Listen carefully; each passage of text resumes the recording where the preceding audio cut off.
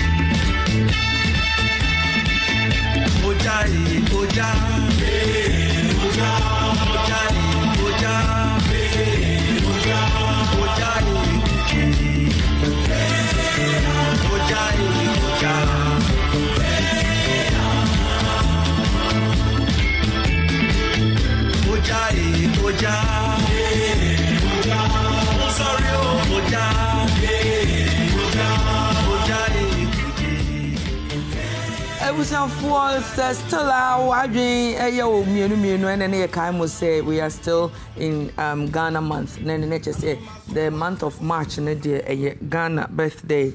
Now Ghana AD 65 years old and we are trying to bring out the rich culture and values of who a true Ghanaian is.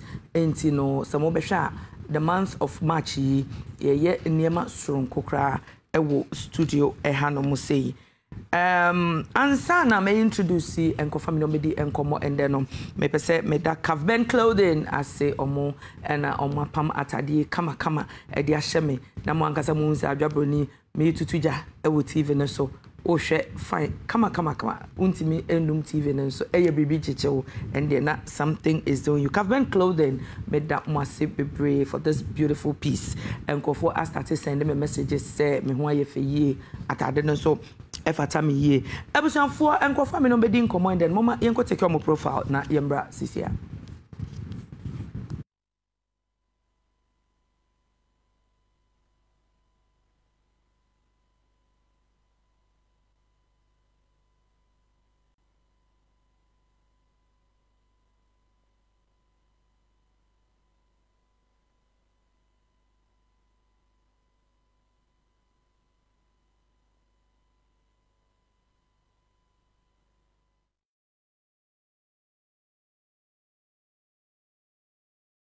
All right.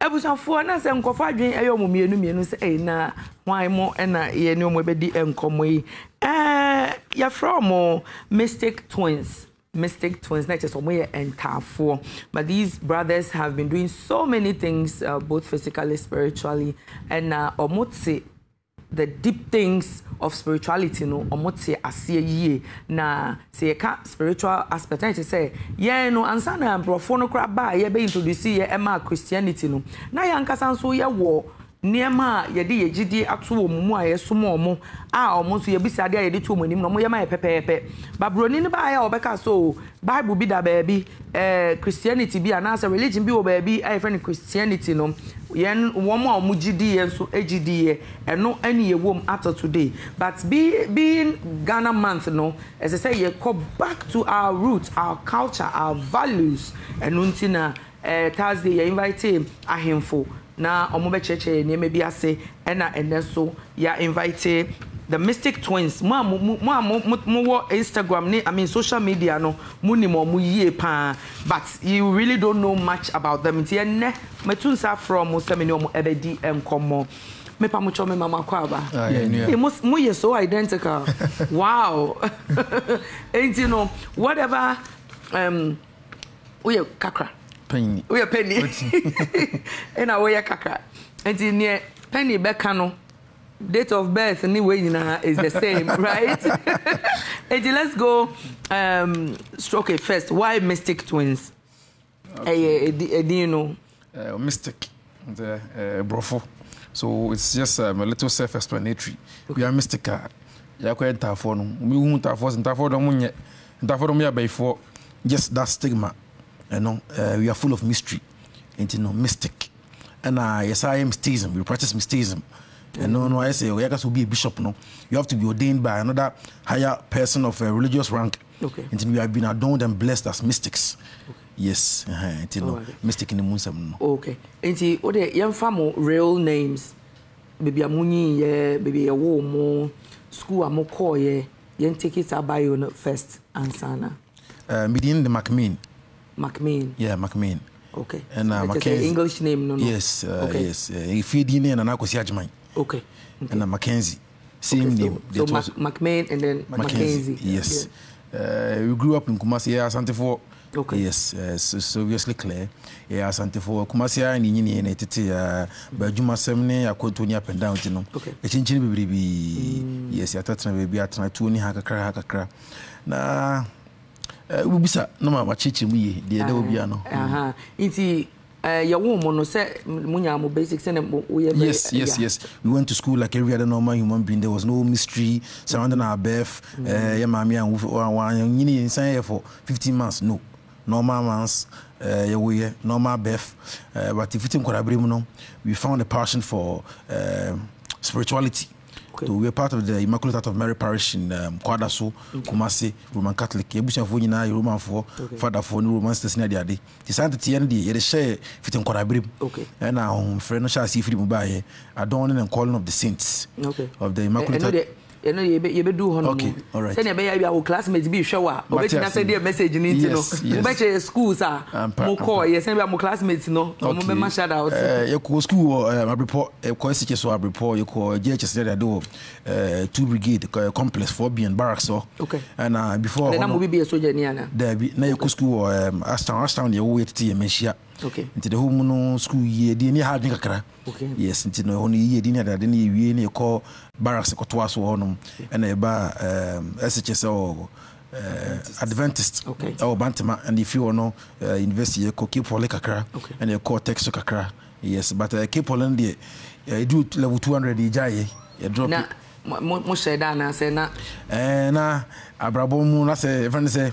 Whatever you're going to school to seek for, no, Nanya made to Yansana Kakra, Tina school Konako, Bia as a Kokra, Susumundi, okay, Tina, near Twada on. Inti, na Ansana move free school Nimono, and I say Ansana move SHS Air Kono, not move any swadi won't be. Not yes, we actually, oh no, not doctor, but we actually wanted to be actors. Movie actors? Yes, movie actors. Oh, okay. We tried to, do a few shots and it didn't work out. We were working with Crisato one time. Yeah, if he's watching us, he knows. We played around the movie towards. Now, could it be, say, because saying it is obvious, say, more intelligent and you have the talent to do the acting, that is, if you wanted to do it. But could it be, say, Adajia Nana Munya, and now say, the spirit that was calling you guys to use and penese mobile involve yourself in stuff like that? Yeah, because I think so we've always wanted a platform to express ourselves. Good. And beginning in Pona, my phone names and yahoo.com online. Yeah, Facebook ne Omega on Sunday. Now a platform the expression. Okay. You wanted to yes. You are very opinionated. Tiet matana fa ko die chine back and forth na acting nyate a platform bia you be yen chichira many party ya tie nka ntino I think so na a whole platform wasn't necessarily about being on the screen it's about being heard. Yes, our opinions or our yes. And the nature say you have a message. Yes, and you need a calling, and you need a platform to put it out there. Okay, exactly. Okay, I get it. So now let's go into your calling. Okay. Offre na ya frɛ mo no offre ben ya. Nyame frɛ serving humanity. Okay. na yasum nipa enam so no nyame afa so no pejai. Okay. Yes, that is the calling. That is the calling. Yes, and yet asofo for the abi and I say some we begin say be a free no so my seven it is there. It is on a whole different kind of chapter that we get into that. Okay. But frugu and as pese enye duru. Okay. I know there is just a matter of choice. Say yes. You leave your hair without using a blade on it. Yes. Okay. Exactly. Okay. Inti say obi bia kwa say osofo be dey dance here na wa kire say na menam ha say na say na madawa ha say na onyankopon efre me. Mo de no, how did it start? And how did you people realize it say no to me be aba be hye mu? And I say ye di eni foforo bi aka ye ni ho. Enti ye hu ade a nipa entimi ehunu no easily ye yetimi hu. Around what time and age? Ena munya asa dominion no. Okay, can't quite put a number on it, but I can tell. At the age of 12 and 13, next year, sorry, sorry, no, no. If you had to be a house help, house help, on the years of mommy, and preaching the country in McKenzie account Bible, no, you know, or pen now watch it. And I started joining your my phone, you know, my service, but the real calling, I think we were always looking for something beyond what the human comprehension. International money for no, a chinchin baby.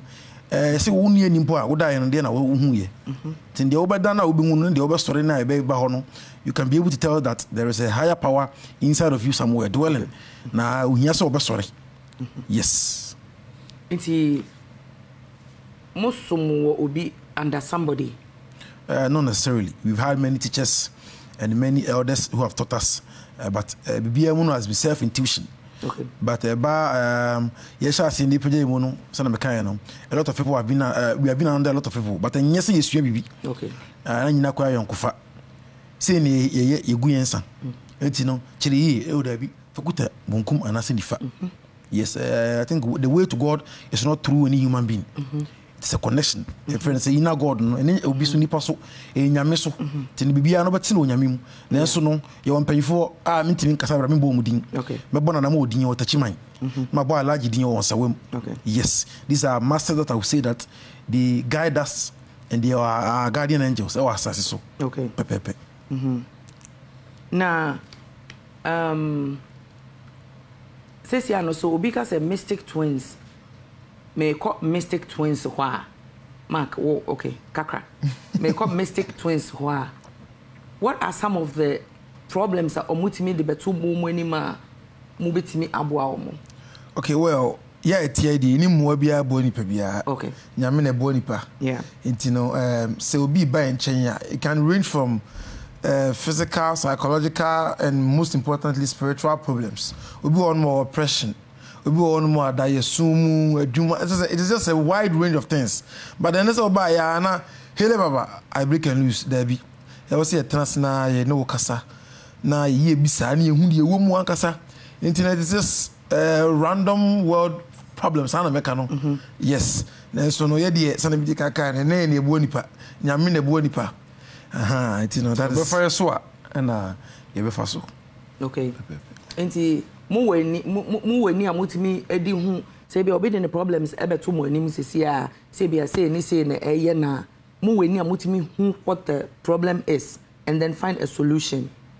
In the mystical order, we don't use such phrases like ye weni. Oh, okay. In okay, you can't say me nya twi ni nti na I'm just correcting it for the viewers. For the viewers, that is you know you categorize na. Yes, because weni is arrogant talk. And is devilish talk. And I'm a being yes, so the power, the spiritual power is given by God and the ancestors, you know, because in him Mrs.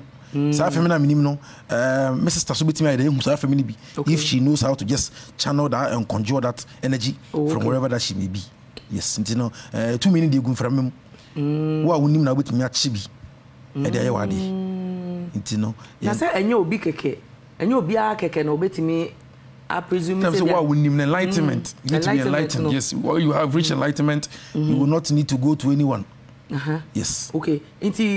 How do you get that enlightenment? Say obi etimi ekura wumu. You need to serve under someone. Yes. You can't do it all by yourself. The bayahunya densa. Odo want to hold this one. Time for na before no be work from. You need to see who you are. Also unsa na wotie, wo hwa hwem se na wu no. Sunsun unsa na wotie. E no bia na especially me ma wadwenya wo se bia otumi bitini mu. People go about and brand vision themselves. We be undim baby am free, it does not matter. Ubit my empty. Ubit me why na de unya sunsun aso, unya ho dai boni mpo. Na so nipa no asonko wom. There are special people in the world. Okay. Tino unsa na kan na ubit ma ko show bia se no akra. Wo so ubit ma wa de no I just need to conjure it from the waters, to come to you. To know the only nimpo no die and what did you see? In the McKenzie kind of bisa consultation, or course of swako, who could do this work, or cobos so, connequay bisa on. Na you moody a tomb, Natimino, Emano, and Brabant Timau. Say Papa, say Bonu, it will be good for your own sake. Okay. Yes. In Siciliano, more spiritual people say, what do you have to say about Christianity na titeno na enye no na yetimu ewo Ghana kurimu a embronifo no omo de yeden omo de bray, but before then say na whatever we wanted from our deity yesum yankopon efa ne mu no, we were getting it all right. Yes. Enti musisi ho a mo beka say Christianity number on phone at the brain, no. I hear more harm and good in terms of preserving our culture and then our values. Yes, if you put it that way. Well, basically, say Christianity higher and no very intro. Okay. The entire you say say Bible so Christians na the buy. Nyeme won bebre no, wo fa na wo de nante so ye membo kro no memfo bi re dis nice things to say. Okay. In this you say a higher unya enlighten that we pick it off from here. Knowledge in the doors will be right to say, more mining no. And we are no go kekeni atechene ni ube urema yimu yimu the marble the gold na kasa the rubbish keke. Enti no Christianity na high. Unya fifi mu a ubon papa ewom na wa yi de beboa no de emwa. But to find nya kabom de honestly obey akwan. We are kwan so won some fa chawari. I want me yan hwe. Yes. Design. Okay, internet say sisiano ye traditional religion na ye practicing to say bia ye gu nsa na obi anso was smaller deity yeah. Internet say no gods no mo ye mediators e ma ye any onyankopon twedi ampon onyankopon ana. Well, o de unko down no na mediator ma. But say de bia taika no efie bia abuo. Enti say utwi umutan o. Ebi wo ho wo hwehwe na wo ye abisa akone ko bisa na ye be hu akire ne de ho aka de ama wa de say ade isi we no ye say obi an fa duane meto so na de am say wo de wo kristoni ti no fa bi nkoto so sa ade no be dane ya be che obi awe no wo a wo se we kristoni ne ba fa achewawe and e bia wo no that moment na ne be ba na onye prepared because wo de ho ato kristosum no so but kristosum so enye sabin prediasa ade a obia ni asa obia timi kwanche no to bible o se kristoni obi timi born life ya o se na masacha me kristoni enti na so hu se tumi obia timi kon nche no eja no ba form if you say o mo bro fi o say too much proximity makes you lose your respect as they say we many people bra yeah yes we have been ya masabe prediasa ejana wo yesu nche no ene obi ana nsaka bi enti na obi bufu bebrebe a no afa snap no afa nsa no kosua osmi bodu ana kan kasa me yesu tomewu say break down enso the first thing you rush to is some gods in your family maybe am free mikromu nsuo mikromu dua mikromu butan that means say abenye Christianity no ma just available to anyone and anyone anywhere it no ma janim to me nim sa to me wo ma to me nim sa okay enti sa bebe oh, okay. Enti sisiano say obi na say any ordinary person etimi fa nsuo anase etimi fa nsa etimi fa nkosua na wa invoke spirits or no onim no they are and those spirits are going to work yes normal. They are because no money in the tiasa no mo sorry okay. They work normal but the abon sense no mudi asem se na tia edin komo yi okay sa na ma no so o ka o jabo menta be fa nsuo no udu kosua no be hwe no kosua no dem no e kra ena da kosua nim yoku no e ko fem ko asase ya ho na asori na mu nyina kɔboa no nsuo afɛfɛ mu nyina bɛboa no si yɛfrɛ McKenzie nsuo yɛfrɛ Sister Monaguchi nsuo yɛfrɛ Sister C nsuo boss nsuo ɔmo nyina bɛhyia mu na wɔfrɛ McKenzie ɔsɛ deɛ ɔsɛ sei na yɛdi asɛm no wie ansa na deɛ wode ne di kan no wakɔ akɔnyɛ nipa koro no so ɔkɔ hohono no afu ɔkɔ soasoa ne nan ansa but aduabɔ no ɛnyɛ dua biara na sɛ bi ɛyɛ adwuma. Oh, okay. Yes. And then you do a bia so now boy even though it's supposed to work. The moon some physical matters that are attributed to you. Casting someone first thing. Wona obudiano to me bena wo ho. E bia abefo bodu e contemporary. Okay. Because a boy I was say to asma with the breakfast in lunch as aka ho. Nti 2 minutes mo gi a wo bon wa fodi nyina preko. Nti do go no bia boy adwuma pa antentem. Wo se obudiano 2 months na ye adwuma. Simi no obi aduabo bubu ndua 6 years. Asana ye adwuma. Wow. Na me na edina sama no. Obi so boni dia kwasi ada ya first obodu e 6 o'clock pepe won kwada na ebinya wo. Isa na me ni obium. Obi so on dua no wona no ama eni power biem. Yes. Enti no gba na otu anamo. Ti say dua e body camera see so. Say dua na valid. E dua e body camera see so na dua e valid. Enti wo mu nipa bebre obo so mu bufu a na obi akogina nsu no otwa odwan o so body ya sana manya enya adwuma because camera na crab no yes enya adwuma tumi foforo crab wasam uko wasam de wasam ko dan lawyer na wo sa ati abonten echiche obi on obi obewu a wakra da wase man so mu ene mewu o wan pacho ma mi so na mewu da bi wewu ubewu enkra ubebodu video ama na ho achenchere se aponchenya wawu da obe 7 days ye mo hu de ye kululu ejene na ukire mu a senior nowadays no celebrities omuni obi kwa no ma camera na de omo bodua no mo fra Antoine ama ne sane mane na camera ne so you know criticism ensan ye adwuma just to threaten them let people know that may you be oni ma bosu na kasa na obaye wo no enya camera no so nti no obo so kire obodua no say ye strategy obo so mo so na waye obibi nti no obodua no TV so na tumi bi anim na afo to na manko ba bi se ne so for se ne malam say ye ne mystical person ho na afo okotekire epona ankasa okay nya wise dia won obo na nya ba dia boy see camera so sane man de da so for mpanyifo timi transform twa mo to ase wo omo TV so nya gwan yo me no after no and then ye so juan and jawom yes that and then say de omo de kire ye no de and then show off I say o mo say before basa of fa camera no kasa nsa wonom ko timi sas no de gu nsa no obom paye no ka 7 nsem bia ye bufise mo person ka kire ni but that doesn't work enya valid nipa no say okoba bi kura na why TV dia botimi na wo mu ha sincerely there's a woman how you very light pa tina na dey valid na dey jawum obi ye ade a dundum bibia dudum kanea sunsum penny anan sunsum 7 penny anan entina wo bagina kekeke so maben enya adwuma da wahwa be pre video edu gate edu ka ho na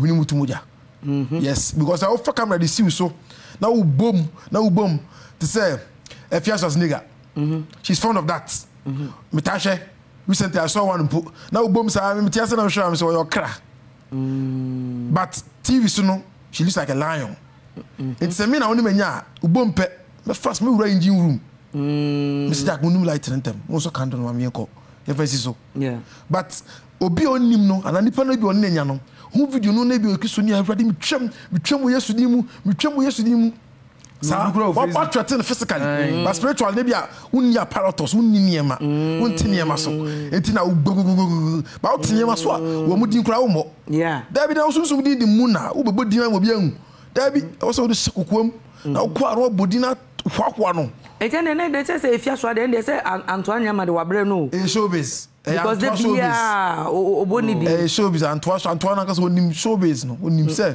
we mu di so fu yokumasi yotu ko gina Antoine no dina tem so fu kuma se so fu chara bosom o gina ho no di bosom na tem ni nyina so bo ka 2 minim an to so bu ne hwima no so ahom no o ma se ndipa obi won ma bondi obi timi di bosom atem so obi timi di Yesu atem no na Yesu hwe no so obi di healing Jesus Christ at the heal obi obi so the bosom abo obi do am ne kum nti ahom no mo kutani patebia obi won obi chiwo obi fichiwo obi won so a o kan ya obi sore about so be ho adwuma tin say so me nyeka no camera so say man dey just to threaten the people that they are dealing with but say opose you bibia nkasa dey nya camera ni TV yes na enkofo no so na se be omotimi ko edro so say bia me ko US embassy me ko je visa enti no okoje aduro se na be wodu ho no mo a Ghana. Na man of visa no. There was oba go do ho no. That day no cry na me say bro ni ba bu fu cry oba tete ni niam mu say. That day no cry 10 seconds. Oh embassy on check cry ho. Aha, nti eno no sa no. Are we tempted to believe the fact because ye nyi no. Ye nim say you have say bank ne embassies any airports especially in Brunei airports na there omo wo mercuries be wo anu odin omo nso ya ka mercury na say it's also a spiritual thing. Internet say we have to believe it say tete niema na ye te wo ya sum say mercury ni nti wo de duro kra say wo ko embassy a see ema officer the thing is abrofono they Ghana for black people here, you know, they do it 20 times. But here, no, they want to anyway. So, if I say just because you are doing the ceremonial magic, you can one now. Here, they no, it's no, you but they are very dangerous. They can conjure from these waters. I am Brunei for no. Yes. Okay. But I conjure from water. We remember one be the Atari per se. The only would deliver is power. A day in the color. Power. To know na wo baba we gentam wo de good to me na for chinyi na akọ power na ho no energy na ho no the moment they say no bom say kim ba do Ghana say kim they cleanse the land, they do the necessary cleansing rituals no mo wi ni na every agent bi owo bia no e no personal ritual oye ritual ma patro ma oye mo show ritual ya de bia we bia so na pa na wo twu see exactly at 7 o'clock oto atare 8 o'clock pepe you get out of the door exactly by 8:45. That is a ritual. That will be late 8:46. No, so be traffic. Which all traffic more kaswa. Until what bu etia or ritual na way and so. So now, brother, so many nine. Only be on personal ritual way. Even there was I believe in God, and there was I don't. Okay. Gold, mining, and then we are an personally, I have been there. I've been with some white folks, and I do so jay a ritual. And now embassy seminar so una do company scan with that metallic adena. Aya, so when you say you get slightly dizzy. Yeah. Once you do that, yes, I have people to say oja, abanono, and it is not just necessarily mercury. Campaigns you do one of my where you swipe your card. They have this big stars. Amethyst rock stars. Amethyst rock star. And we just woman Andrew. Wow. Where the receptionist and where you have to swipe your card. There's rocks there. If you able to be crab, $11,000. I don't see your crabby sound. It just womb. But Omo no AF. Yet you see a chef fugu, near the door of fire, near to say flowers, gear pump, near Bonco Sianson, who do an ass person denied. Tiwa Jabin is a drone you, but I don't know. Tia to a new fake try. You know, my dear, I'll see you go straight to the interviewer. A chance here for good morning, good afternoon, Pacho, send your carry. And so, no, ye Sukuman 7 no, I was a comfort channel by 3 hours. Your brood on don't fonton from your brain, you see your 7 periods. John so go home. There's so many things to go through just one request at the commercial. But mysticism there. You first no wine in one and you and no wine like a crabby we na can wish now 4:44 4:45 I 1 minute but for only time ah the baba here come ten Debbie then I will share oh I want peace of mind sika ban so many energy oh I want a stable relationship and my man the ban so almost no moko oh you be so ntwa you can 1 minute no come ten and I them so and last week you know last year my man try oh Ghana so and let you say I go say now everyday life maybe o request be cry free with parents so and get us be one day na obedo buy choose me general dey nyina won waba no kan wasam share no so every ritual every direction international sa adwumadi ni be na ekoso no religious no ne carnal minds can comprehend spiritual things. So as carnal minds as they are, you take you through a process. And first mass, wine, offering, scholarship. We are worship. We are kufini money, adwani, atani, kufi. You be saying many na. You be as we here, baba no. You better to be intento.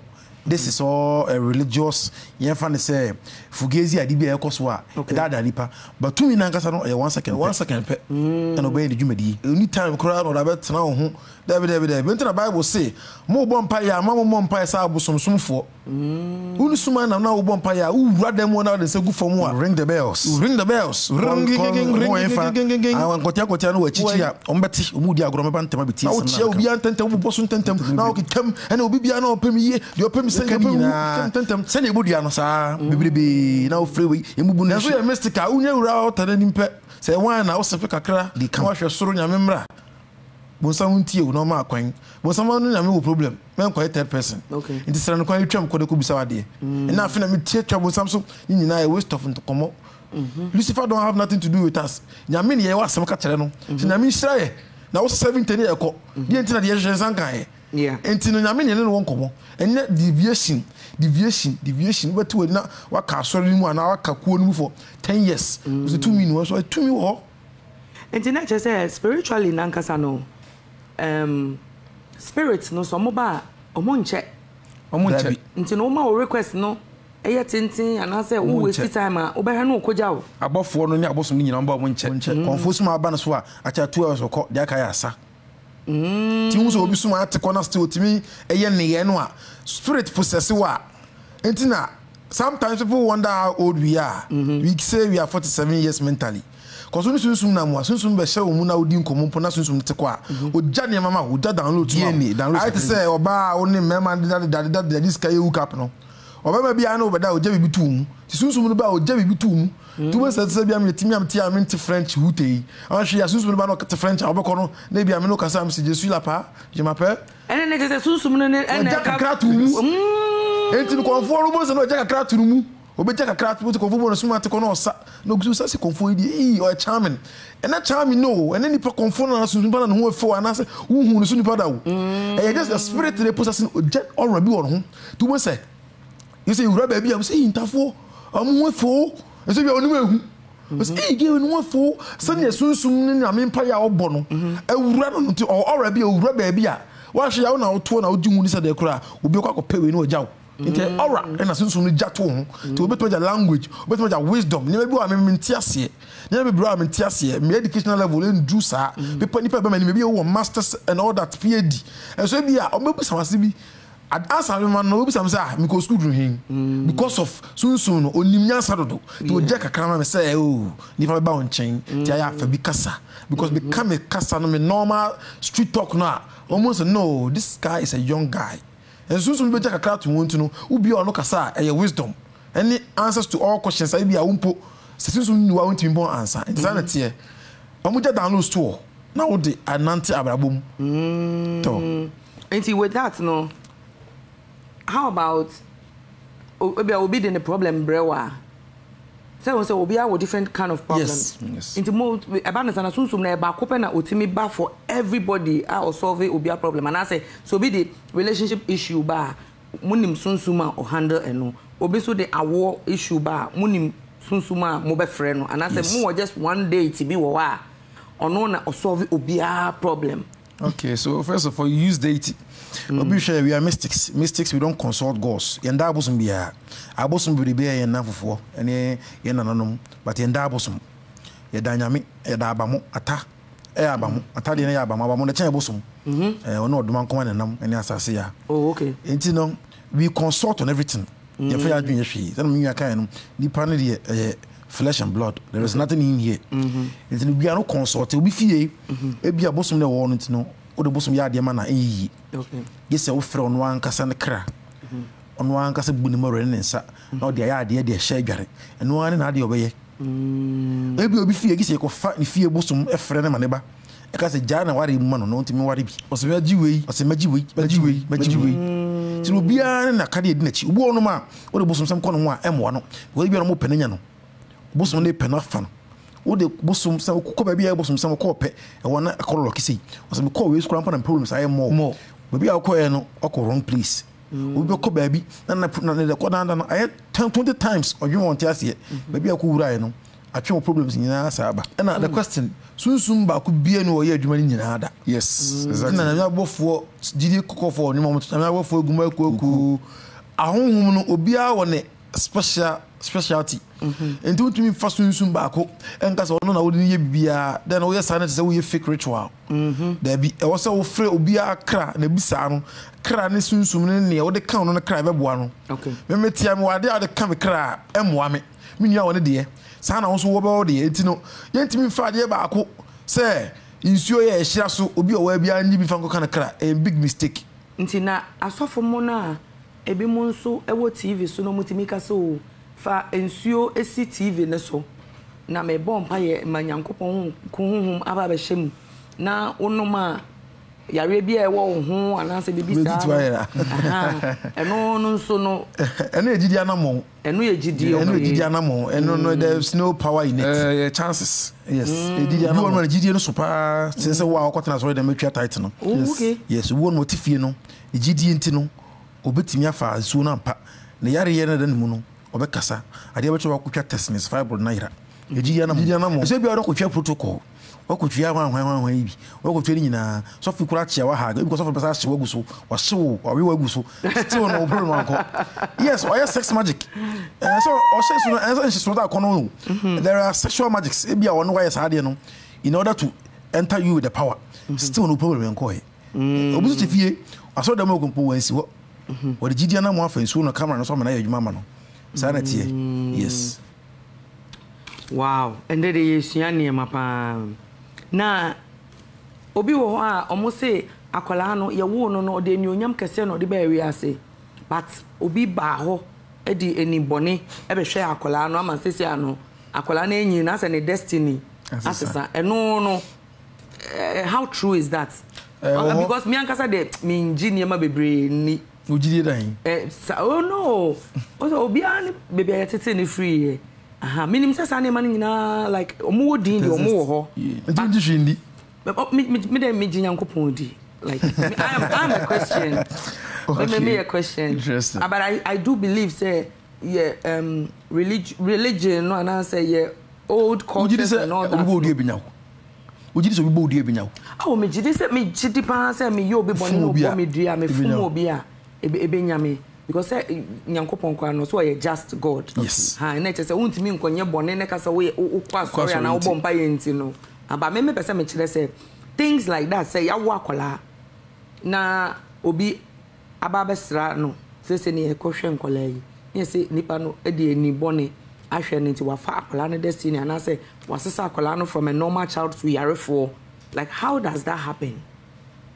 Because I'm tempted to believe say bia akola no efia ono so free mu no ebia na ebo no and oja hon kwan ma and oja hon kwan say obi fro and that's what I'm trying to say. So medical can some na the kwenta bibusa sister mona sa say o open minded obi wono makwa asore no odwin say akwa asore ntino o pusu kwan bi so a Yesu beje no but enye bomb block o obema ho kwan ma ya sawase egu ho ntutire question na me answer no bayiye no ebi wo amani so ebi bayiye wo amani so sei ebi bayiye e wo omasum wo kan wasempa boga bi amanya no o yuki oba down this week ne bayiye no wona sum e be sei wa de na mo obi so bayiye no e wo ne nsem o fa wa de pa bi no paboa no e ka se paboa de afi wo mo na wo kwa na paboa na si bitu obi so de wona ni hwe oba no e so na chakora ni wase broni ba akora die obanya mema papa the star no F5 ne boss wa white the nipa no be ka no and the nani be hwe no eni na pepepe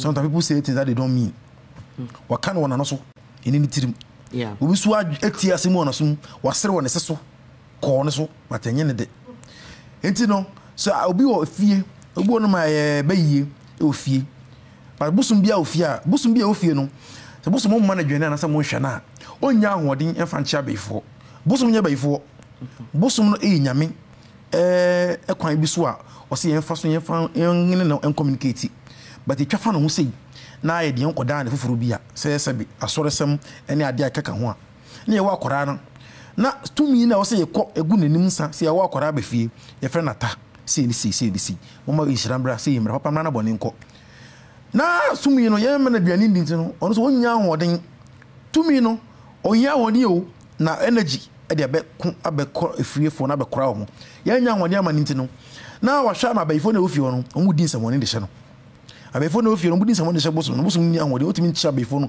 enso mo mene mo kontoka ofie nka mo ni mo asem bo mo bayi nti na efie ofo no mo bre mboko ba bi na si bibu mo fie na edimunya ene de mo fie edimunya wo na emom no eye fie sunsum efie bayi na edi bone de hye saa bosom no ofie ho no bosom ni anu ode kasa bosom ni anwode ode beku amamo nti efie bayi no mo zo mo mo nyi hwindi mo de je efie ade bosom efie de hu efie obi ase ni fie ade keka man na wono wo hye be ma ase ndem fie de ade hu ampa kan no abefo no se onya foforo ya asori mo sa ko tewa ya na firim but ka wo ko wani na wo hye be na wo fa nsuo na wo kase efie sunsum bia me nananom ade na ya pama da ntanya wo na wo be frɛ bosom ya ba ofie o te ho dada wo beto you just have to acknowledge them.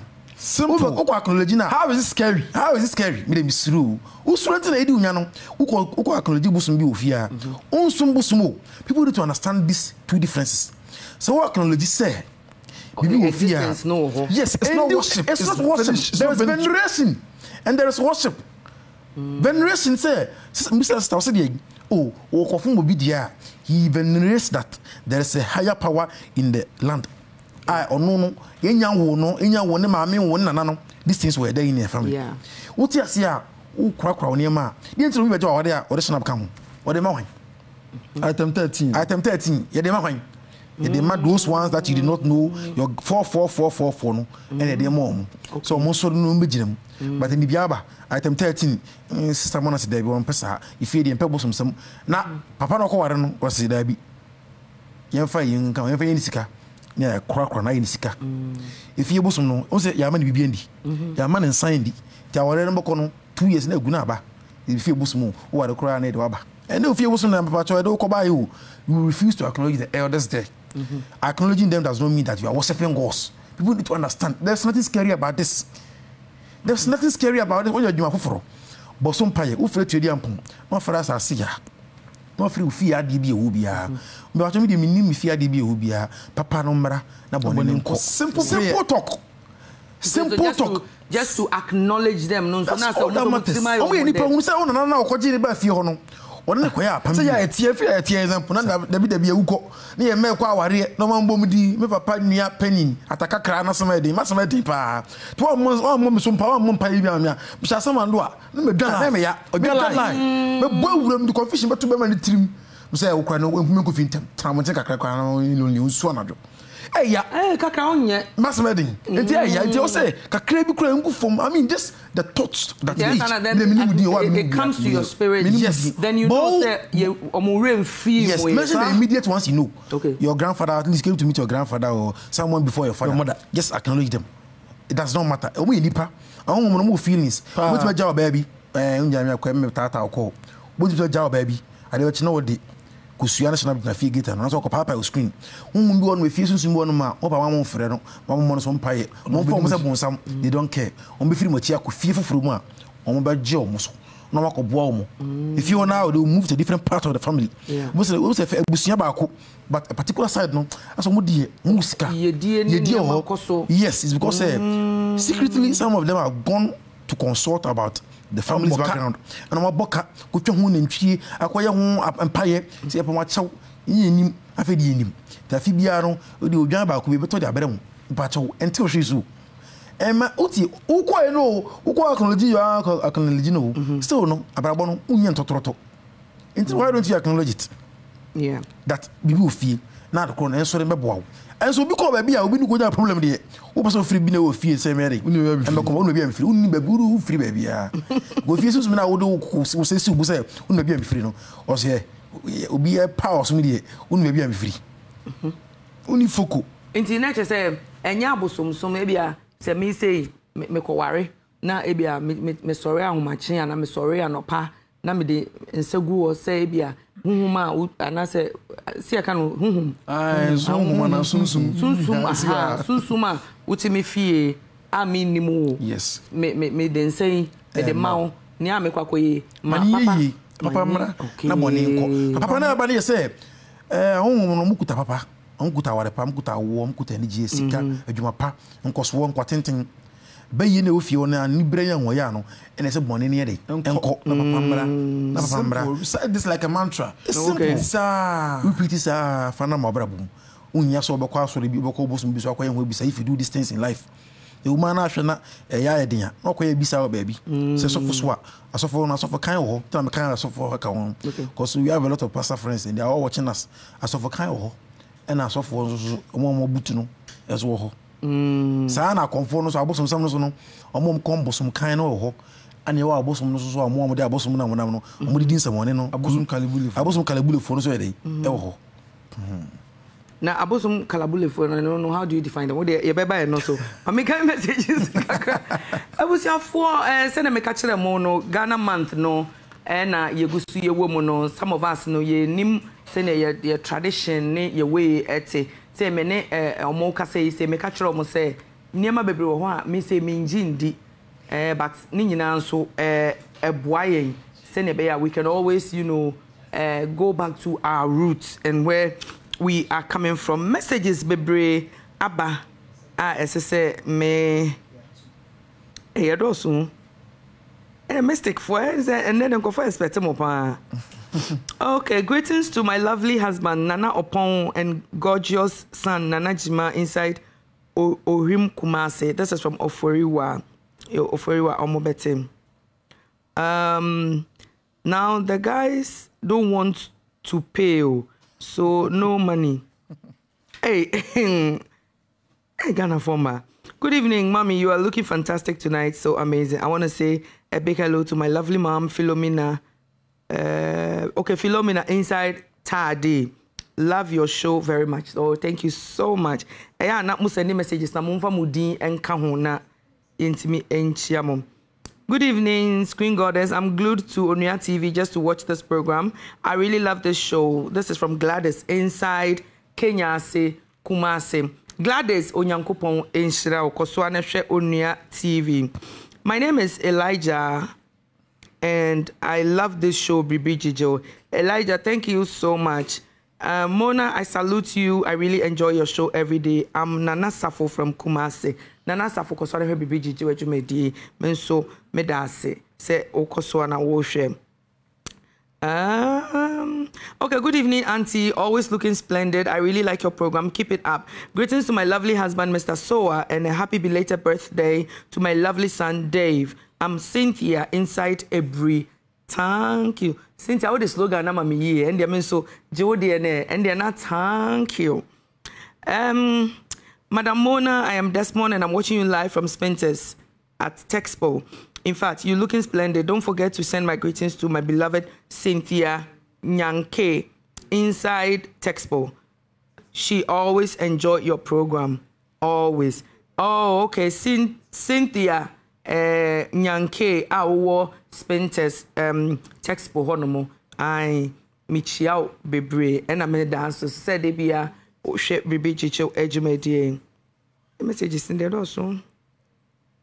Good evening, Mona. I'm really happy about tonight's show with the intelligent twins. I'm Ernest Safu Kwejure, and I'm watching you live from Apam Junction.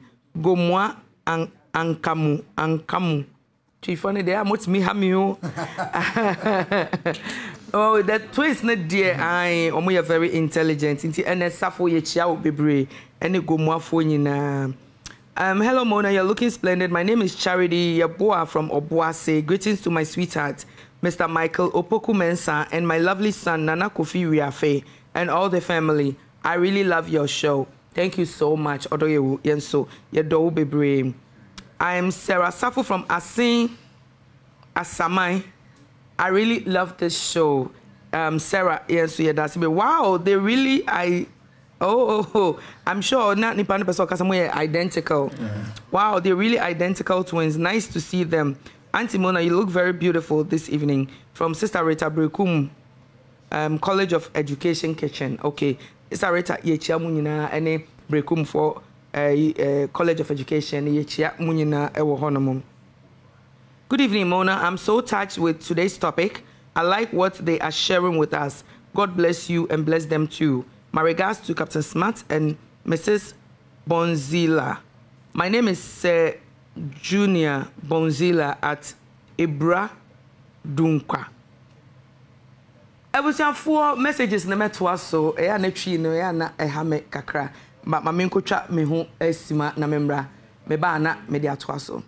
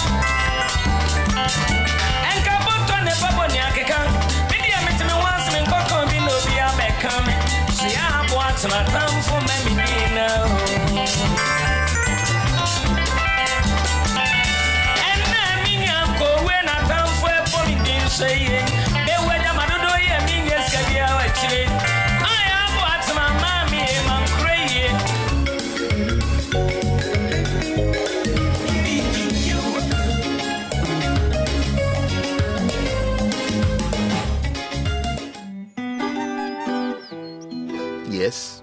What do you do? I run a sole proprietorship providing assistance to the food industry. I'm into transportation and distribution of hygienically packaged dairy-based nutritional delicacies which provide refreshment to Ghanaians from all socio-economic and age groups. The transport I provide is eco-friendly with zero gas emission as it runs on human energy. What's on yogurt? Pa. Shine your hustle every day with the goodness of Fan Yogurt. So cool, so good. This advertisement is FDA approved.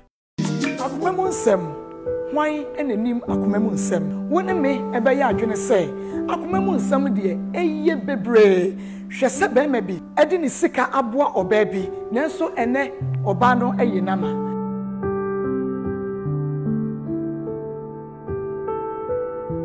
sapa pepenso ena oba bi a wote ba bi dwene ne ho be ma bi bese ne pe na wodi na kuma nyina e ma no nanso so be ma no de oba yi akoma edi agro enkura bi aboaseson esana wofo a wonti wani anhwe enkoda no enti enu nti ena Marcos menima bedwafo ye ka se oba bi di wafo haw bi mo se be ma bi di wafo haw bi mo we ye oba se awofo agyan wajeje mu na wasade no wanya fabra akomam nsem dwumade so na menima bedwafo entina so enu nti bomode anabra eye akoma 87.9 FM yani yenuanom Onye TV efa dwumade yi live efi awia dumienu abapa nsemaduanan 12:40 edikosi 3 PM ene edi dwumade ebrawo adwoda edikosi fiada akomamu nsem eye intase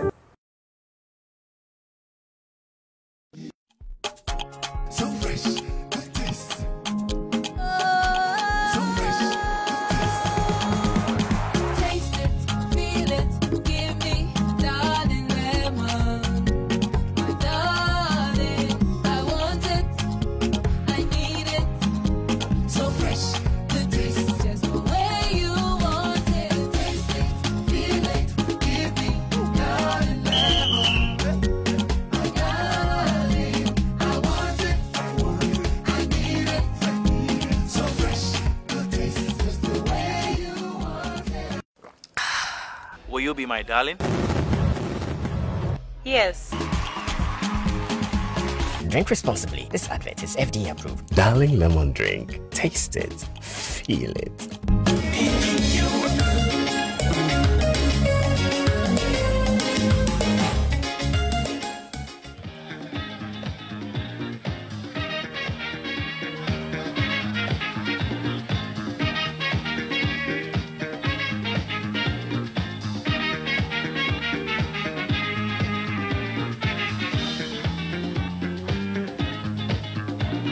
The sun is out, spirits high, people everywhere.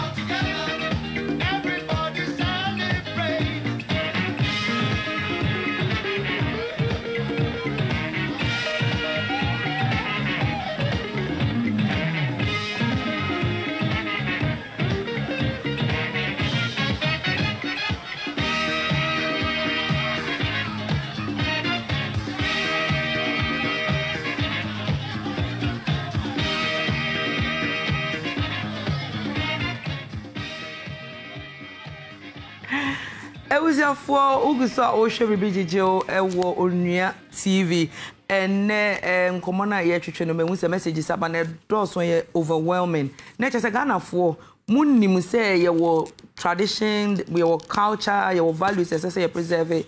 Now so much Shadana, much watching and Bruni for the Yana, Debia, adopt say.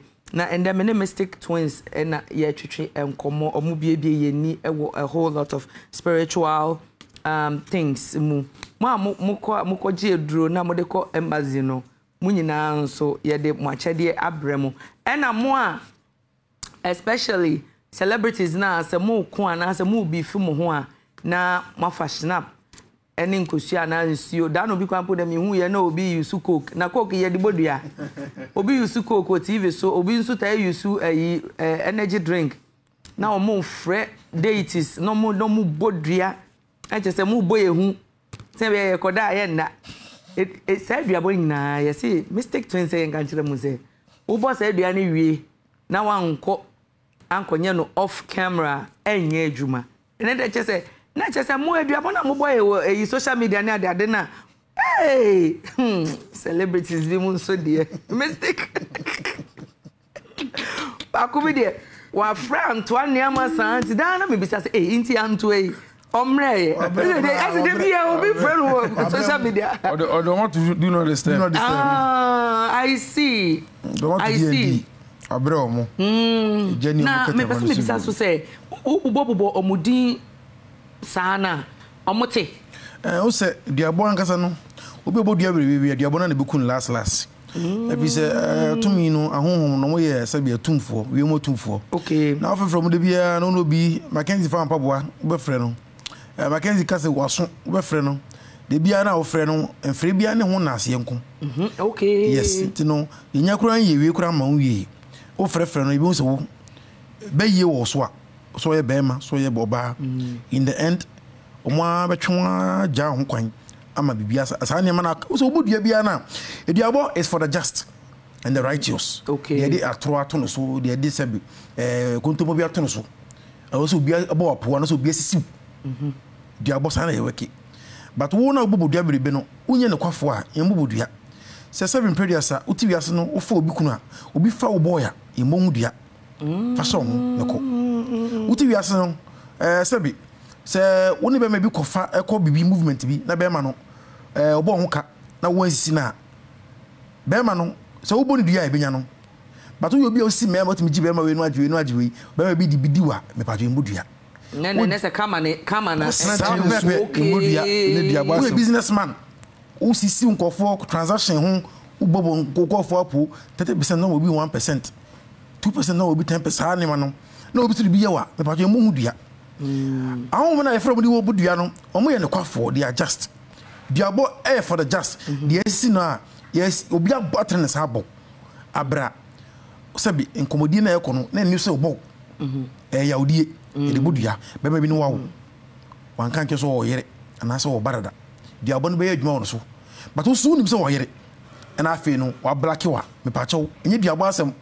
eno ni yese woni da ho na wo kubodua wobetimi ati se o kunkunu wo pa be hwe je ma be hwe akiri eno bondua ya adwuma cause wo tie diabo no akoma masem o awu no from no ba enye dia wo bia ono kan no dia ogina bontika se me ni twa no se Ephesians nigga die wo the camera si usu ka se da obi asia be pako no onye ade kro no ma wo na afi ye beto abontina amanfo twabo afi wo bo omo bu twabo no dia.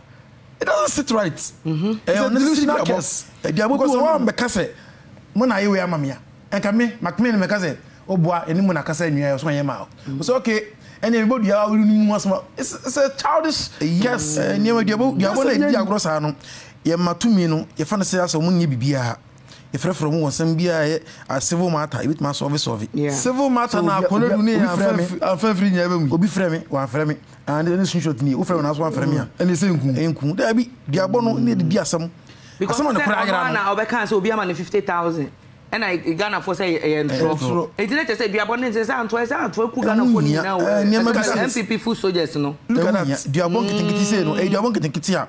Eniema diabo no edima de edi kontompo ato no so. De di asam de ko to afiase.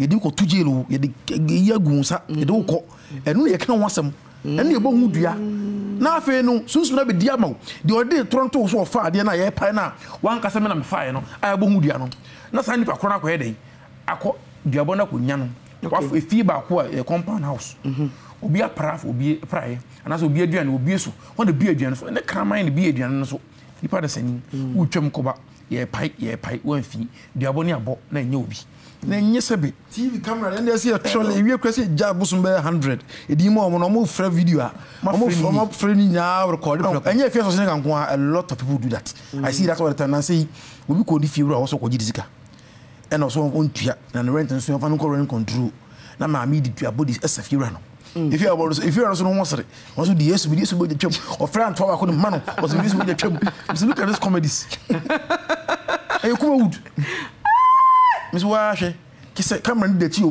Me bodua, me be fia krampo, apresse ka nyina me tua ma o, double. Kise mi so ko pen na ko pen na. Omo de akono bi ewuram. They are forgetting adekono ti amadu aboni nyina ba wo. Akono hyem, omo woni ma hye ho. But na nu no mo bodua o. So no ma mi di bi e de tu film fie, rent ni aka nyina meje. E no so de ya wo ibo ndua, de obi se nya adwuma. And people commenting na kise online spiritual for interpreters and e benya no na nya na say asemoyi ahom no from ko mo metrase kura me no ho nsa sansa no mo no mo wa baka mo no kusua no mo fa mu ekra na dem no na say mu no hu say na I think early last year na yesi Twene Jonas ekaseti a oti kokoso na and na omuba eduabo no se aponche no na so pa sa aponche no Emma fufu ne pochenkaka do me kompa because so I don't know omude bonibia and it was being recorded say omunko Twene Jonas every or Emra and all that and sa eduabo no sa eduabo no on say oto kokoso we nyame wa asase so okay entino ne bi won ma we nyame sigadwa ko firi nye ize wotena se na wodi ho nkomo kwan bone so mpo a ayese wo so bone ama wo nyankopon wo komem no nti de abona wo bone chase no mo ntia se ye bi a kind of tra omo nim se otumfo na otumfo na konwa na good tatara mo biribi na mo hu pictures no saa de ne yeboso kese okay yes enye fene sigadwa ko firi no na santima boso ni na chase it's no bit radio so TV so no twitwabo no kaka nsem biribi a ene otumfo no sebe nipa de na otia konwa so na wudi na tamo aboso na wudi na tam nti no na no wansore mpoko ayen wade a boso na be sore nti na ayefofo na mo twa wo hye no na mo ya na mo twa abo aguzu na mo kaseti a no nti you can't fight a battalion of deities coming at you nti no Twene Jonas na sane ma no you want to say something to go far go ahead kwase ane abo no you can attribute it to normal people mo ye o ma de yakoba enye obi a otibosom so nipa wiase yemfa ndia group bi otibosom so ana obi a odi sunsum nam se wuji di se yampo men ka so ko pie a modern civilized community nti wudwen san ye adwuma hwe e be ye adwuma 10 years kura e be ye adwuma enye ndia bono ne mo ye na be ye adwuma ba sunsum no se na etna simpo otufo asem no hwe video bi mpo na odi hu ya abranti na na ahompo no ahom ni na asore yo se chire nyansa because umbu minder your first responsibility is self the people down that the way to carries to na wodi you are looking at social media and I mention that bia so apaka kare bi na wo ka se onye hwe na wodi di natam e twa politicians na wodi di o matama sa ne ma no social media gets a lot of people's head in the end 5-6 years time no be arisha dem no ya dem no sa no ko social media no ansa na beduka na ya dwen free so Obia ko hwe ni ade so obi very active akọ emi ko hwe no hwede aye no say oyare obia nim da social media no there's power in it ye hwe obi TV so no kan sem bi nim nya te obi te wono mo twaba mo hu bi se bi mo kaka ye pa ni efi but o kan sam no okoko ese okoko mesi ye kan akọ ya so obi wono mo ti kan wasim bi at we onu mi ana McKenzie obi ni na bi ba afọ chi sa oba brepa se me fa nsuo me fa snap o man so candle bre na me kan ye no 2 minutes me katara maso ti mu se na ye betena ya kire boni anya me be hwe egu ani masena se say young I don't want to mention names there was this lady our repentance ya me share interview me bi a BBC interview ni kwa bonte pa na o kire youngest say on dey no on ye dwuma bi asa I just like men in the end na me agene de but o tuni kantem otumikantem no ko wura asore dem because you hu ye no kakrakra otumikantem and sanso na bia wo hunu awayi wani ama no on the film nti say ayetimi monidi but mo so mu di akire no nkura no mu di akire no mo hwe no mo say farmer no they should look at the atopani and eventually you work and you get there too.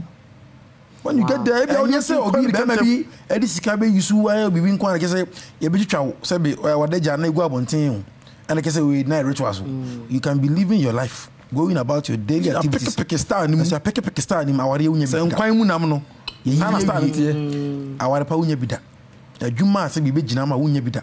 So udie me a bampo no better on us no unye bida. Most of you will not have it, but you think just because what papa what jiwe you know. So no can me na ukona ubana sebe malaria mponche hono unye se usunzu mede na otim sora na pastor fa ofun no e ko Instagram ko tomani panties go into this morning when we were coming I was watching YouTube. There was this girl no so ye sa na manema yi bia okay bia na so wa wontafo and o ka se utu nnamfo aka se fo se enye obia na sebe obetimi akwa abam na obewo so no so okay antafo na wo we aso ni mu bo no enye obi no obewo mpo no na sebe de obedi mpo asa hedin na ke se wo no sebe previous me nti ka profane wa wakoton odeja wa wanya hwiu wa wanya bawum eba no so a sika ambam edan kura wantimi anto asase won kran ha wantimi an shoda kotena okuru makotena ma me so no yasa je star sunsun afiri ho se krakranti woni so nsi krakranti nsi so se de si mo we hye so a ebia na wo de wo betena wo normal wo be feel se wa edi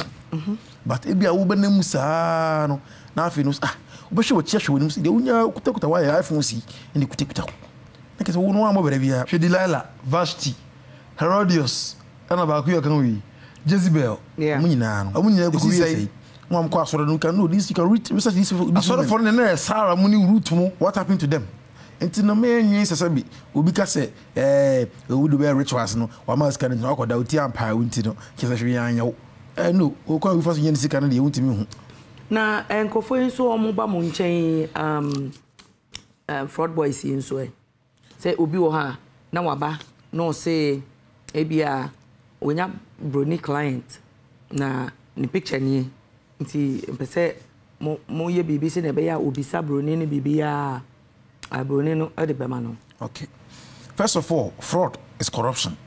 Okay, just like say we ton odeja no it's all a corrupt immoral adwumadi. Okay, nti no ye mfa sunsun fita na esa adwumadi no sunsun fita ntimi esa adwumadi o ko ba bi na wo ge say o ma mi mobro wa bi mpa ibo nti no wes mako yi papa bi a manwi se ofie sum tumi e sunsun fi edisa na ma na chi ebo ma wonya ho wo peke wo de ntama no ya ha no dwane no ko dwan toa abara wo papa saka wana wo ya unya broni bi na o mutimi de tumi tuntum black power no chichiri bi ma wona tumi nya taku $1 million ibia wo akora ho wo so $1 million $1 million de we do no ache ba fon kakra okay $100,000 kra we chi ba $20,000 ubenya what I say fana no maami ko ba bi ofiri ba bia ko boa ho na fa package ho yi na fa to aso because you want to go further you go further no the more black power you put in yourself in the end it be you wash a lot of soccer boys in game boys no munya accident no and nya duro no kudi you 2 million be you wash a lot of women no munya bibi over bom omo no fraud no mba na mba nkwa na ye mba so ye bi tina me kana me twa fa hanso no is the same so ye bi oh yes man be fraud a lot of women to do it same with a lot of men enti no ubenya but wonya no it's not about bia benya do no we saka afo no be no enu bon na say kom wi kudin wi sa asa sha woni no sika nyina beto ntare any makeup sa na saka woni so no sika nyina beto drugs no or things say fashion but says can now this spend was honey minimum and no one never say na dachi in effect no sika no ko munya ko mutimi fanya ade papa bia why do you think almost 90% of these people boys that do these things have a vice? They discipline or they smoke cigarettes or they smoke weed and ye because we wura sa street life no that's how me yonye but sika no be ba no na afi no you can't live without these things sun bitim the power that is used to charge and conjure this entity so we do a chinema unya clients no wa unya clients no so no kan no so sun fin and they are called salamanders no muti ejam omuti drugs mu omuti mframem so na yakopo ball above phone demons they will conjure through fire and flames And no bet when you would black power no bit will be a bit when you're soon in the about heading, sikapayeding. So you can use a little black power to attach something and gain something. We are not balancing 10. And now we got some training, less confirmation. There is our million a day, a bedding. Man, now I could Dubai, Nibiaba, over Quabano, over Konakuja, stand to Arab for no, where we do Ghana, no, Nafino. A Bianca, Tragana, Cacano, Unyano, 20,000, 10,000 cities out to me, Buano, a compare diamond, said I be Fakura, Naka Star Muno. But you thought when I got a radio, when I McKenzie, maybe I wish I McMain on the 1 billion. And no, and a 7 periods a crackatians when you send the Moesha crackatians so now. Would ye be an or would you know your best from work? Your first will soon be a case of phobia or the air, about just a period. Most of you are very confusing. You confuse yourself a lot. Just because it will be a foul more than interest in your period. Ubinya. Nensono, Kusiana Banitunda. Ubenya, that's 2 minutes your batchino, Unya 2 minutes. Within 4-5 2 minutes, my Bama first class and you may Makusi Obu and Obit to Kaha, straight to Pram. Now, Penny Panamons are 2 minutes what a mamuno. If you Musuria, I'm telling you, 7 predators are farmic for 7 predators are 7 predators are trot 4 7 predators are. Quashapan, Denny, only she. About that, you see, about 3-4 years, ama. About 2 and now I shall obey 3-2. Now, Beman, Crown, who say, when the Baba could wear 7 predators, Sabi. I remember him saying 5 2 minutes to Bemuno. I remember my cousin Boa and Papa Bushia for no. It took. Obia, they are there, they do. Sana, man, so no, or more fraud, no, or Miss Hanimano. The moment you corrupt yourself once, there is no just way to get money. We don't judge anyone. The way you be ano, we fem ba kupe free sinchen. Ten men kasa so ko tu. Unya papa no ba ko a free sinchen. Unya broni ba ku bi no oboa kakra free sinchen. Men kasa Charlie, I have to make my mama proud. Obusia for no ba nkokora for no wo fafo. No nya me make obu bi proud. Wo de ne se wonya broni bi. Oboa kwan so. Ya bompaye, osofo so ama oliver oil. Okoma alam so konfo ama podua so ma ketu abi chechere ho. What chechere wi na na me da se. Broni no ma 200 Ghana 1000 Ghana cedis. Be some dey sing. And no fan kotoka twas kotoka 1.7. And twen fie de. Fie de ne be kun. E fie de ne be you motor way so. Wow. Yes. Most people confuse themselves. Okay, say my mama spray na chere say my bayi konkana yi. Onkunya baby, be ma bi no fa ne mbra no mboa. Unya bi na be ma no so wo yere no. Uja ko unya na here ya chon. What did you do? Aha, down to TV, see what to Mukunya balance on. Man, say what the teacher say, baby, Echo Meguna worry. A better also.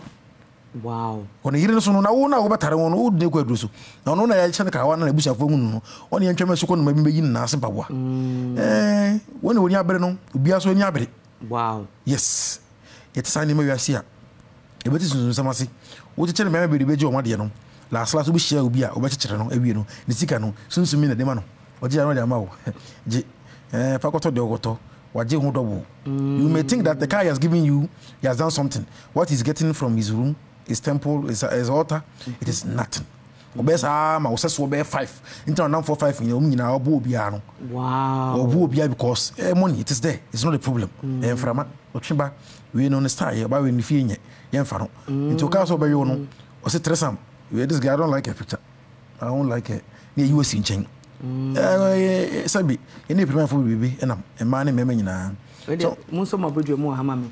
And your man, I very, very, very interested. Ebusian for you take a quick commercial break now. Yaba may activate studio lines. No, na wait me after friend. I must wait me at Chemajan. The Mystic Twins or my baby, ni a one yama baby mupana. Me very, very sure say, and Sana communications and answer program, you be quite a no. Na wa also wo hwe ye no wo sua nema bebre afrimu anu nti me twa me ho abatisia.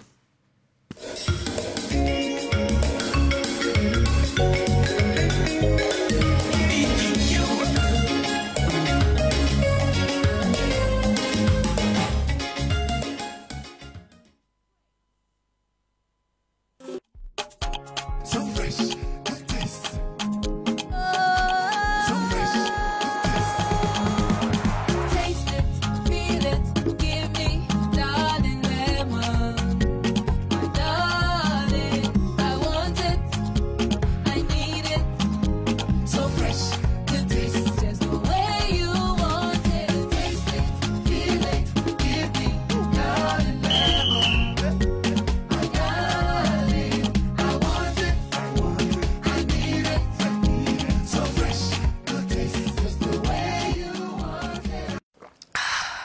you be my darling?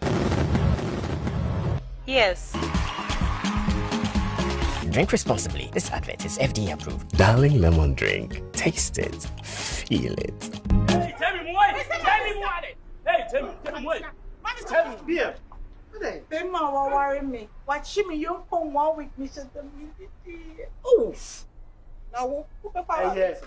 Nothing. Senior, name me and you ma cut down. My business is a collapse. My house are bounced. So we take quick credit, Inka. Quick credit? Yes, quick credit. Who pesika?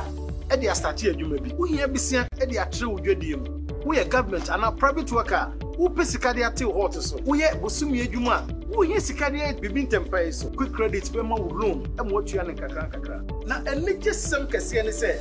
A collateral free loaner, susu, savings, account opening, and a deposit as MBL. You hear me say, Wagana card. 2022 year, 1 year Juma, now 1 hour young. Who need excuse here? For quick credit to 03022 00390 and 05969 20833. But see na quick credit take us auto out. If you are a friend Nana Yao JB, it's all about bang bang bang bang. Maybe a year ejuma pamre at the bro. I will connect 97.1 FM from 10 a.m. to 2 p.m. Mondays to Fridays. Bibia chichia and kasade entertainment no your friend no information will be asking and the information be ahana obetine kane. Afes so no kai say ye the celebrity Wednesday at the bro Wednesdays be our this show and no ye feature obi a wagidin e wo YouTube na ye na ba show no so live. Afes so kai say I feel so tuatua e wo dwudie so and ye sinkonya ebonkonya na issue abeda board no etimi a discuss na obi aso enya kwan afre a kire o madwen. Kai bi o say Fridays e rap. It's all about rap. Freestyle Friday on Connect 97.1 FM. Ejuma pamre so. If I show ushamia, e bang bang bang bang. Everybody now. Achedie. Efia de bia. Onia TV so ya na ye de. Die hia ne se. Ubehye ye chi novelas. Say forevermore. Aso konofo. Anase dochi amo. Na wo hye nyina no. Ye krade so be nsem se bia no. Na se wotie ya. Enye na wodamo. Na wodamu kra. Ye be chewa chedie bi te se. Fridge. Abon frama. Akwesi boni beka se fan. Scratch away swap bemu. Ye che airtime nyina. Eni achede ahoro bebre. E ma we mfi se. Ubehye onia watch and win promo. Ewo onia TV so. Efia de bia 6:30 p.m. Ekosi 8:30 p.m. Ewo onia TV so. Achedi. Shebi. Nenya achedi ahoro bebre. Onia TV. Ya je ho pa. Hello, babe. Hello, Odo. Odo you. Mahumatia. Over. Meba. You're fast. Best 2:30 hono. Bra. What do you mean, bra? This station is now the ultimate power in the universe. Good evening, Dr. Brekese. Onia 95.1. Oh, Brekese! If Hasena Abroni na ewo. This is your radio. Baby, hana feeling ni nyina. Enyompa, enkomode. Tu tie mi ototo baby ateme nka bia. Today's hits. If you any fee and now I 233 no. So how you did that? Oh, Brekese! Onia 95.1. Aha ne bosso. Aha ne nije no wo. Efie na meka la lie, e lie. Break it for your heart, Maria. Akumemu nsem. Hwan enanim akumemu nsem. Wone me ebe ya adwene se. Akumemu nsem de eye bebre. Hwese be ma bi. Edi ni sika aboa oba bi. Nanso ene oba no eye nama.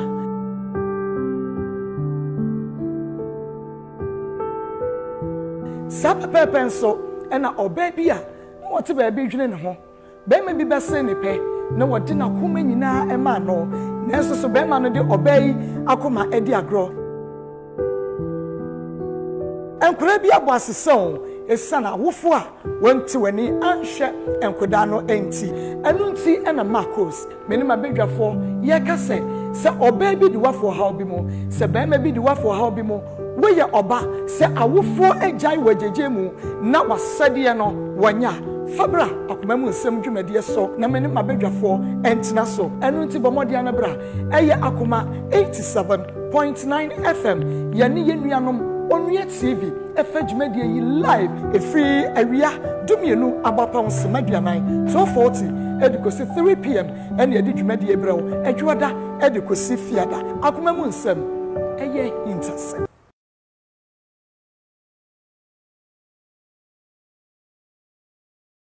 Irasar and a pay to be aran enyaza or the foam, many papi.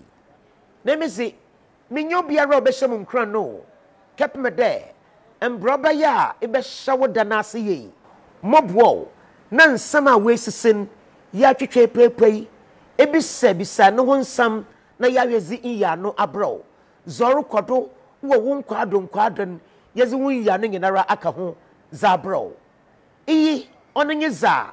Oshamun Cranman Pebiaran, Mosurf Mimpum, Namaba, Wabuano. Bakamo and a Pebiara, over on Manbapa Morning Show to Connects 97.1. Yanyumanam.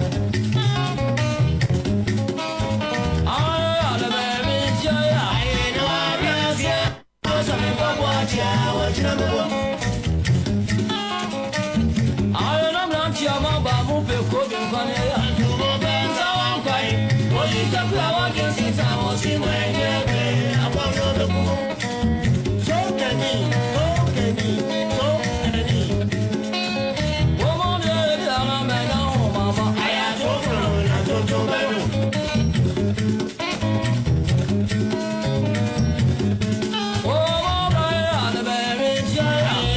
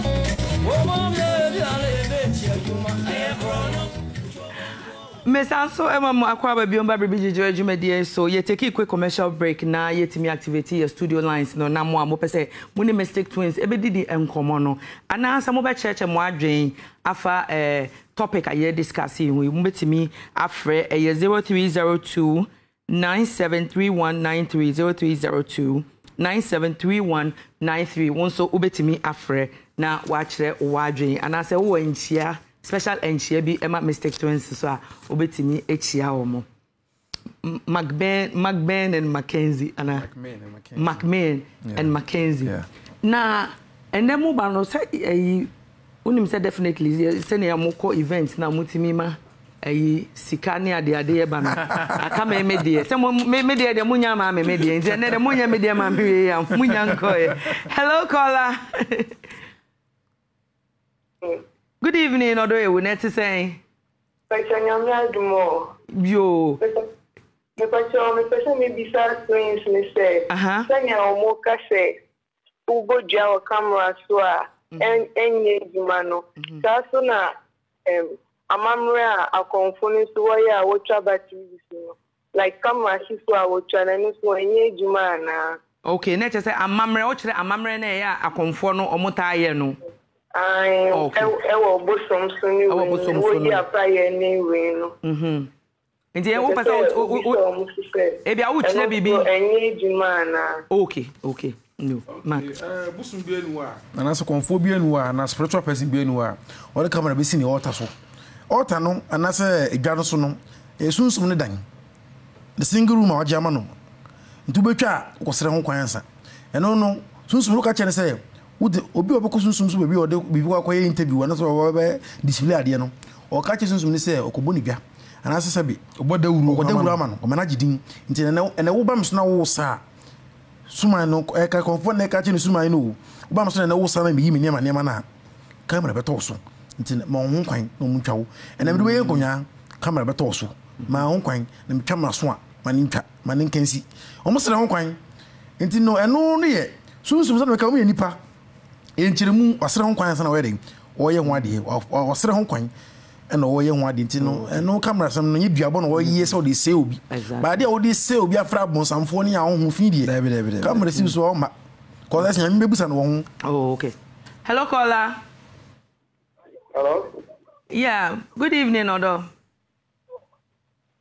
Hello? Hello, Bachote Menka. Bojase, Pacho, you, Chirawaji, and Ebonite Onianko. Na Pachabetonka. Pacho, lower, ready, TV, no. Pacho, my winter for now, almost winter for no one man, you go out here among them, Pacific. Oh, okay. I'm a say a man for.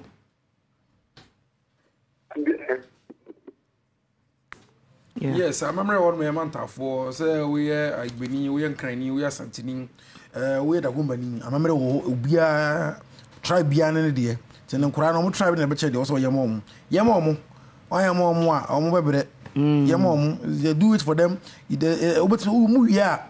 No more either, it's my quaswari. So we all know GDWA. They will be enough for Jama, the Mujidi, ever song, but your mom. It is your responsibility as a father, as a parent, to do it for them. One has an Ube Dimude to their mom. The wound they are small canon, a day in a year. So I had an amount of one yet. It's why my sure will be no complaining. So you know, Maclean man is car, I'm so a man on the onka. Sanity to know also. Hello, caller. Hello, good evening. Good evening, Odo, necessary. Yo, Chawaja na Nayonko. Okay. See, you're losing. It is send a make a sicasemi and not media necessary, may necessary. Me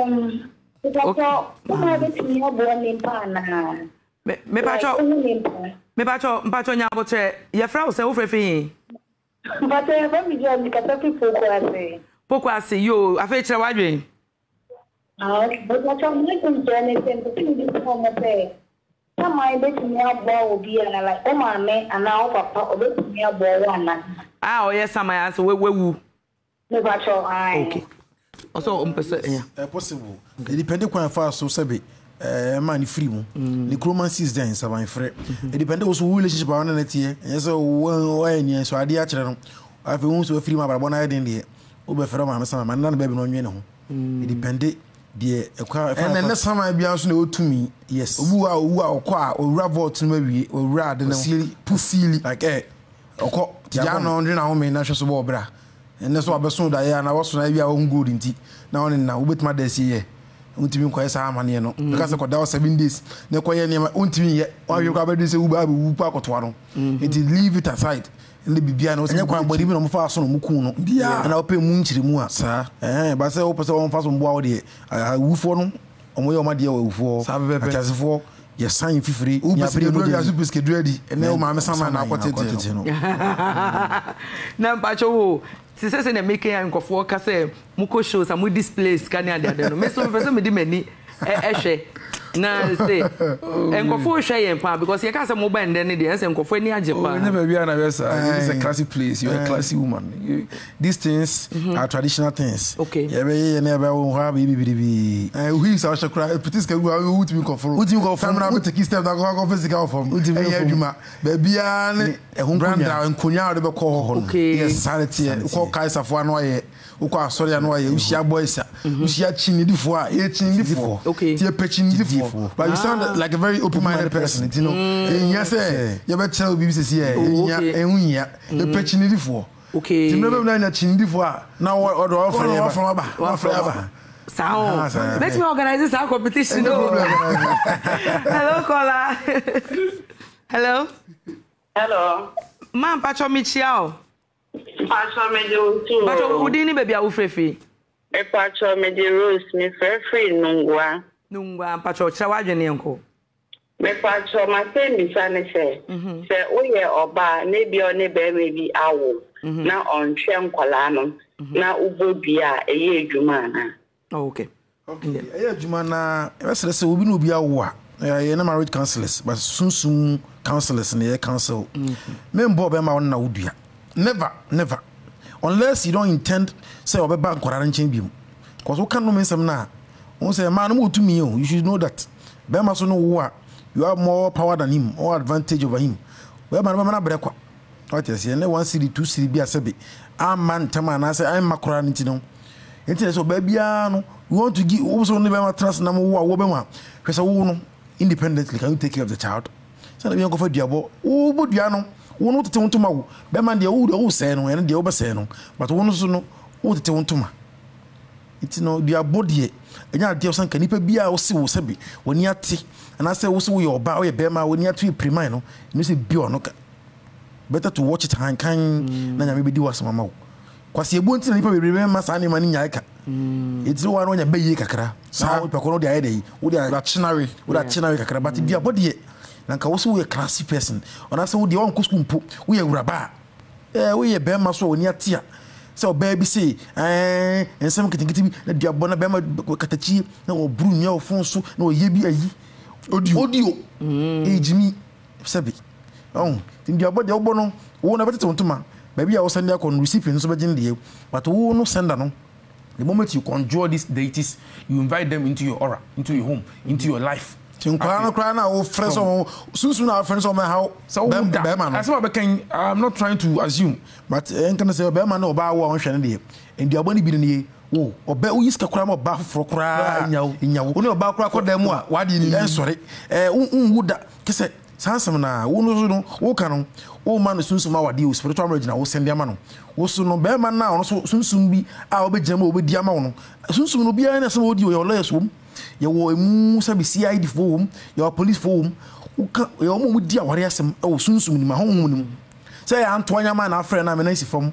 Antoine Mamuno, your Antoine ma, Bama be your own ma, who differs away with your opinion. Why not from the share 19 or an issue on my own Corano or Papa, near Fabian for Soon Nipa, called Tarobano, who cost where I sign o special agent Antoine special Antoine date bi ewom so we do asem ma oba no ba be fire nkofa and if soon spiritual union so for be spiritual marriage different from spiritual marriage spiritual union adam for soon no be dia ma wo e di asem be ma no no we won hwe nkora no so we ska ma afrodi mate no sorry no na mutufo na wiem no ko enam yinu enam yensa no ye be ya on de be sha se egua no ni bi why ya to keep him no why ya kwanya ma no we ya be brunu ya Nyankopon ya adoma as a Thursday mo sanso ba ne ento adwumade so na ntise se misika ne de ne chese munya anya ma me ho ne de se ka sika mo sa e be tun djuma e be tu ke be ba e be tun djuma yes Thursday mba be tun djuma no problem because sika de se meso mitimi nya me da mo aso so say ye tu sa frɛ bo no mo popo muti na mobile mo be cheche ne me ni so Nyankopon nsira mo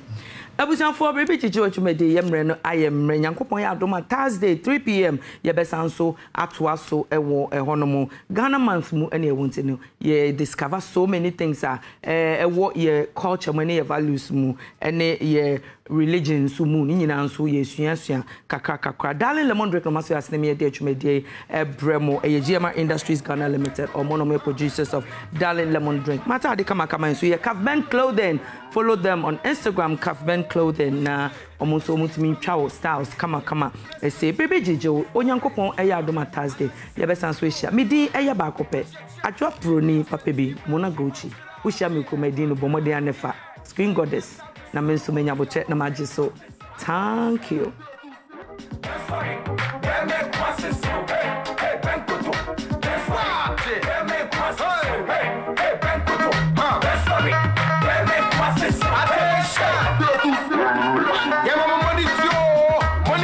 I can say you're from the Masuku.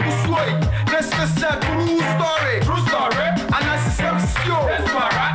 I check for beef, yes, and team, and move Patra, dear.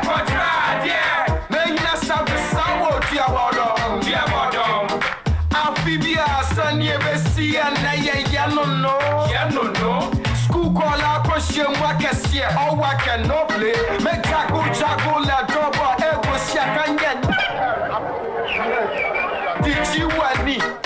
You were moving to say, can't call you to pine. Stop it, da, bra.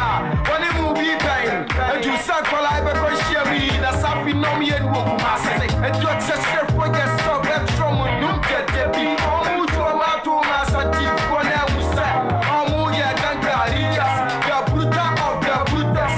I'm growing the sun. If you travel on the capital town, I'm congressing. Ye future abadom, capital town, chin. Banco Masito, ye go congressing. Ati bitum,